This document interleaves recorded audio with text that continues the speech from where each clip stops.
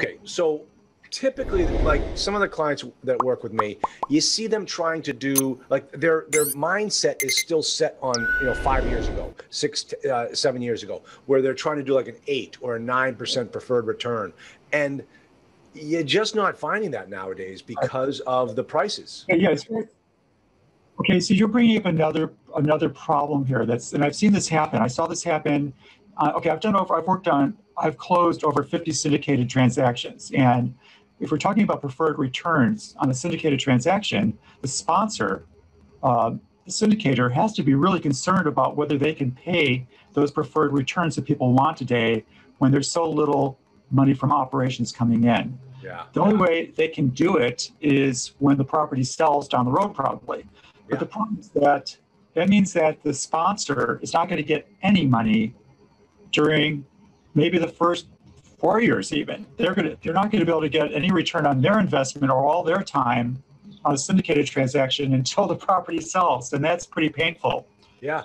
And the thing is, hours of work. Yeah. There's that to me is when I look at a PPM and it's set up and structured that way, that's a red flag. I don't want my syndicator not getting paid, because if something goes wrong with the property, he's going to be gone. Why should he stick around? He's not making any money on it. And that is so accurate. I cannot tell you how accurate that is, and that's actually very intelligent too, because it's so competitive today to raise, investors. Yeah. That it's quite often returns are promised in today's market that the only way they really cannot.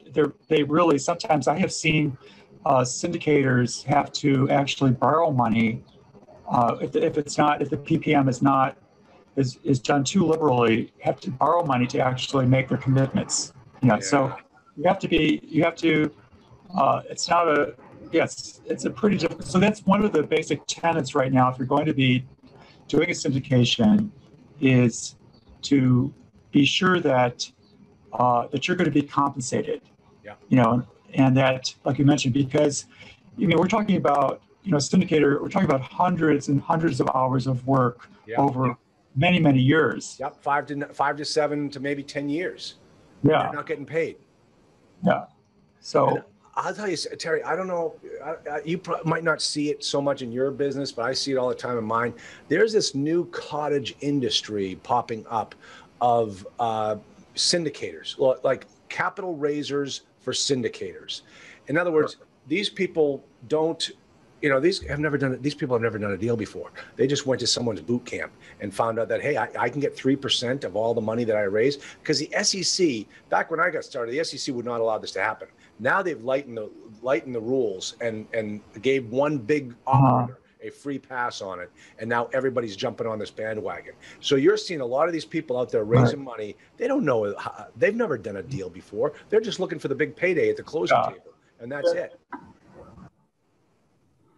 Yeah, that's it's just so there are a lot of gurus out there teaching people how to become syndicators and how to, because if you think about it, I mean, if you could actually use other people's money to that extent and make 3% or maybe even more on the on the property, it's a great opportunity.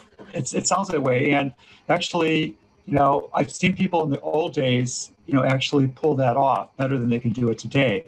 But it's not. It takes a lot of chutzpah, so to speak, to actually do that. I have somebody who called us for financing not too long ago who's just starting out as a syndicator, and they're in their early 20s, and they think this is so cool that they could do this, and I'm trying to, it's like, okay, well, if you're gonna have to actually fake it until you make it for quite a while. If you're really good at that, and if you find a dynamite property, which is hard to do today, you got to find a really great property to be able to pull that off, so. Terry, you're so absolutely correct. I mean, I see it all the time, and I think to myself, oh, kid, where were you 10, 15 years ago when I was getting my head beat in by Fannie and Freddie and, my dust lender? There's one particular guru out there, and people hear me say this all the time, that I say, He must have. His statement is you can always overpay for multifamily property because the prices just continue to go up. And I say to myself, that guy must be 10 years old because I can show him some of my old properties that never came back in value after the crash. And so don't tell me they don't, Sure. they don't come up in value. Yeah, just as an example, I have, it's not to say I've seen it go both ways. I've seen it where people have made no money from operations because of overpaying, and then they have eventually sold the property at a profit. But during that time, if they didn't have the money to feed the properties that they overpaid for, they could lose everything. Yep. We saw this, and so it's like, and then I have a client who bought a property that she fell head over heels for in Lincoln Park, Chicago. It's a hipster neighborhood, and she decided to. This was about 4 years ago to buy it at a 5.25 cap, and it was old and run down. I said, "Don't do this." You said you can't pay this much for the property and then put 700,000 into renovating all the units and all that. And she said, "But my realtor insisted that I'm going to make I could raise rents 20% after I get and all this. It didn't add up. But, she made nothing from operations, hardly at all, for about 4 years. And then now in today's market, she had deep pockets. She was able to make it through. Yeah. But it wasn't much fun for her to actually, not make any money for 4 years. Terry, she looks like a genius now. She looks like a genius now because now the rents have gone up. Yeah. Or she can get them, and the property is worth a lot.